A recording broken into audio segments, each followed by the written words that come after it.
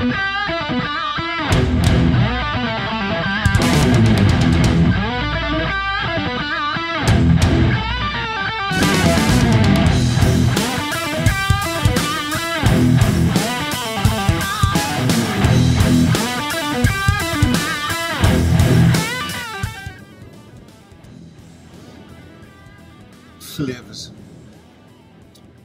Right, I use at the moment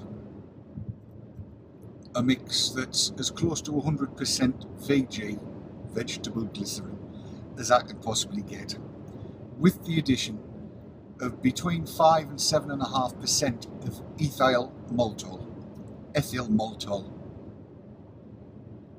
call it either one. It's essentially flavoured but unflavoured, sorry. It's essentially unflavoured but slightly sweetened.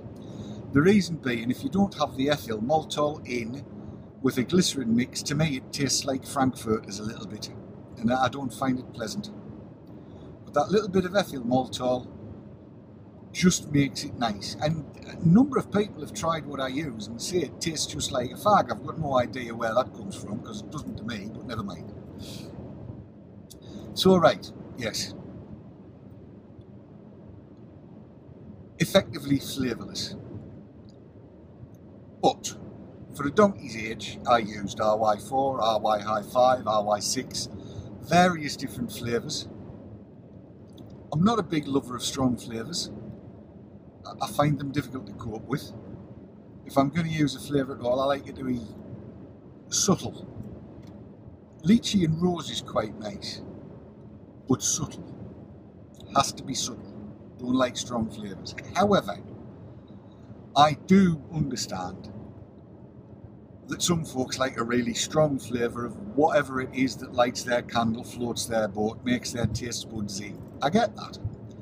And what I'm hearing from a lot of folks is it helps them distance themselves from lit tobacco, because obviously something that tastes very strongly of, oh I don't know, strawberry, doesn't taste anything like tobacco, and therefore if they were even tempted back to a lit tobacco fag and tried one, it would taste absolutely vile. They might retch, throw up and vomit, and that's cool. That's a good thing. It's a good thing if what you are using now makes you not like what you used to before. It's nothing against people that smoke lit tobacco, it's just it can be nicer, more enjoyable even, if you're using an e-cig. I get that. But we've got these daft beggars that are trying to ban flavours. Like, I think they think that flavourless e-juice tastes like a fag. And it doesn't. It can't. It's not lit tobacco. If it was lit tobacco, then it would taste like lit tobacco, but it's not like you've flavoured a tobacco cigarette. In fact, any flavouring that you have in an e-cig is a pure flavour, and you decide what it is. But anyway, you've got these crackpots in the World Health Organization that are talking about banning flavours altogether. And they haven't thought it through, have they? Think about this. Assume for a moment that the only thing you can buy in the way of e-liquid is completely flavourless. It's either VG and nicotine, or it's PG and nicotine, or it's a mixture of VG and PG and nicotine, but with no added flavours. That's all you can buy. Do they honestly think that people will put up with that? Do they honestly think that people will not go to Tesco or Asda or Sainsbury's or Waitrose or wherever and buy cake flavourings, food flavourings? Of course they will. They're bound to. And here's where the problem rises. Dr. Ricardo Pelosa and Dr. Farsalinos have both said lipoid pneumonia is impossible with standard e-liquid, whether it's a PG e-liquid or a VG liquid. Neither PG nor VG is a lipid. They are both alcohols of a kind. They're glycerols, but they're not lipids. Therefore, they cannot cause lipoid pneumonia, as it's a contradiction in terms.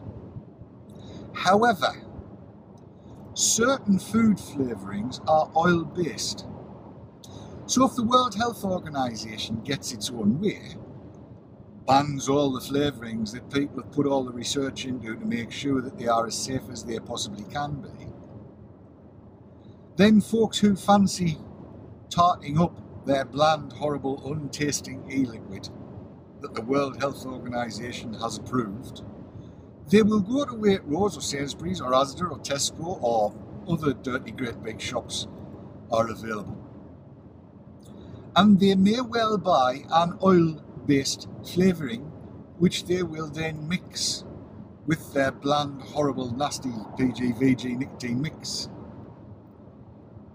and then run a risk of lipoid pneumonia, whereas previously, using PG-based flavourings and VG-based flavourings, that was not the case.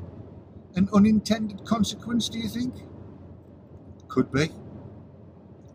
Or it could be that in their ideological fervour, they haven't done what scientists are supposed to do, and that's examine evidence and consider all the possible scenarios.